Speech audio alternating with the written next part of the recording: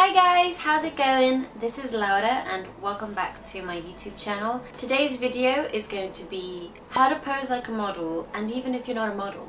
So a little backstory, my name is Laura and I've been modeling in Japan for about 6 years now. Prior to that, I actually was doing photography for a very long time. Having that experience behind the camera and then going on to do modeling really did help me understand certain few things. And this video will also not just help you if you're doing modeling, planning to do modeling as your career, but I think also in your everyday use, such as with family, friends reunion, weddings, any kind of like situation. It's just always nice to kind of like look nice in photos, and there are small things that you can do that really make a huge difference.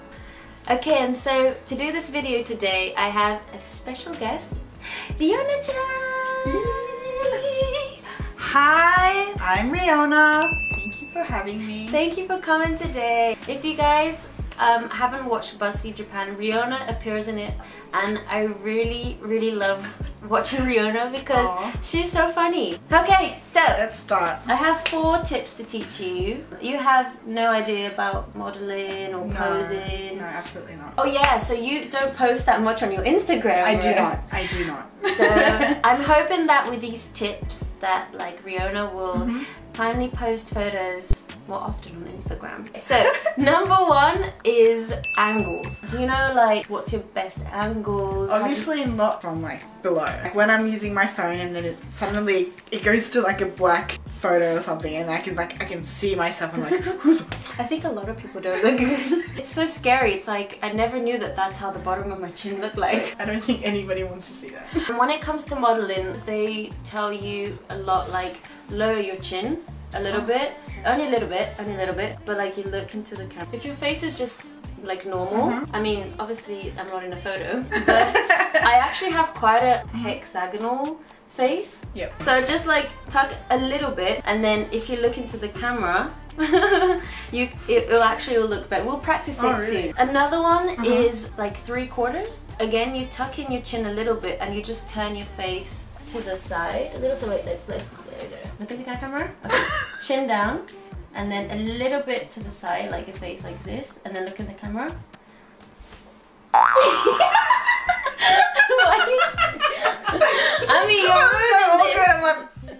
You're ruining this.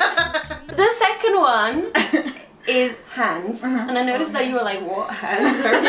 It's not hand modeling. Okay, I was like, it's just usually people forget about hands when they're modeling because they feel kind of awkward. You can really make a photo look powerful when you have like, I always pose like this, something like this or like this. Wait, I'm gonna show you so you can have an idea what I'm talking about, and I'll just put it up on. So the classic hand in the pocket. oh, nice. Okay. Wow. I think what helps as well, if you like maybe put like your hand like this. This is a good powerful shot. Like if you want to like show like power and confidence. It's like this, yeah. My fingers, like, this is just like baby hands. They're so soft. It's so warm. I'm always so cold. Look at my tips. The third one is just in general like posing. When I do my jobs, I actually always have at least 6 different poses already. Wow. That's like, especially because I do a lot of clothing. And trust me, when you're doing 200 clothes in a day. Wow.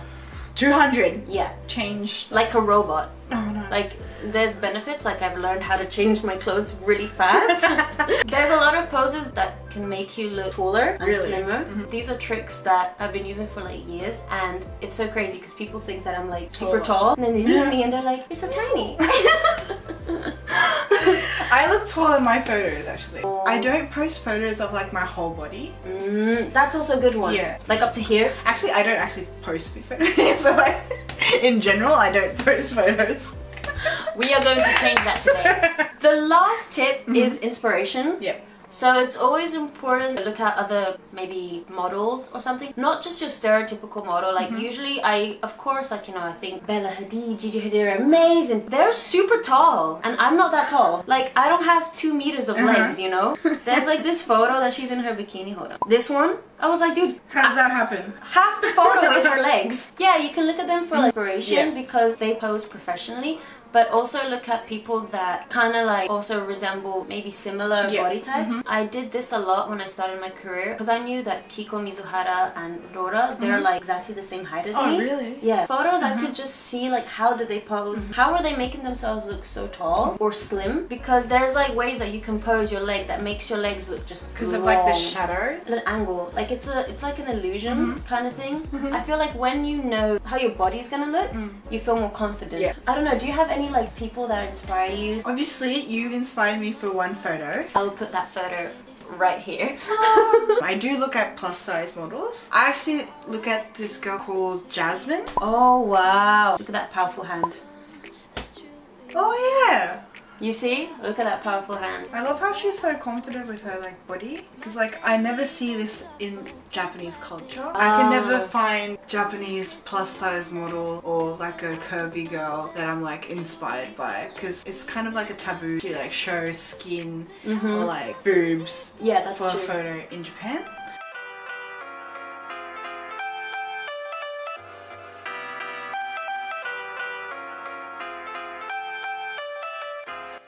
So we've arrived at our location and I'm going to shoot Riona now with some of the tips.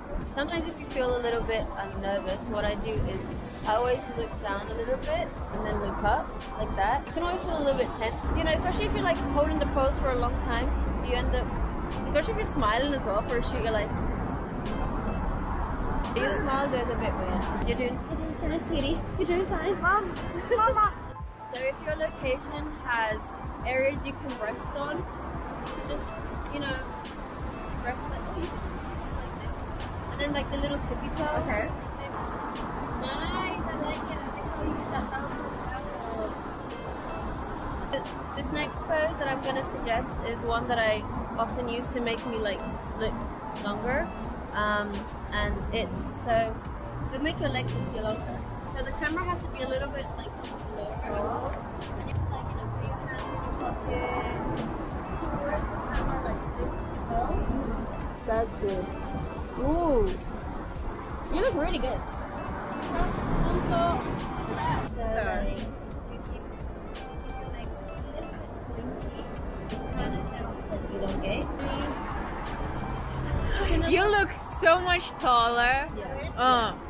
A little bit chin down, a little bit leg. Oh, that's nice. Ready? Oh, 全然違うやん。 Yeah. It looks so good. すごい。Wow.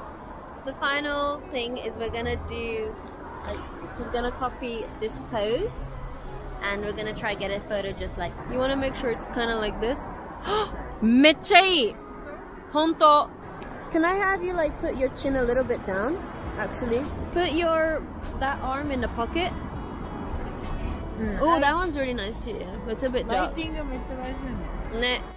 But the most important thing is to have fun, because if you're not enjoying yourself, it's actually going to reflect on the images. You know, you're going to see that you're tense, nervous, and the best thing to do, honestly, is put a little bit of music, shake it out a little bit, and I hope these tips really do like help. Yeah. Thank you, Riona. Thank you. So that was the video, guys. I hope you've learned a lot. I hope you've learned a lot. I hope that you'll be posting more photos. I will be posting the photo. Yes, that we take today. Thank you really so much for coming. And I hope you guys enjoyed the video. If you have any questions or want to leave a comment, leave it down below. Don't forget to follow Riona and then me and subscribe. And bye! Bye! Oh god, I forgot to change the camera. Oh look, there's that classic shot. 英語か。 Rolling. 英語の。 But you're 英語ペラペラでしょ? まあそうだけど。大好き。 TLC? Okay.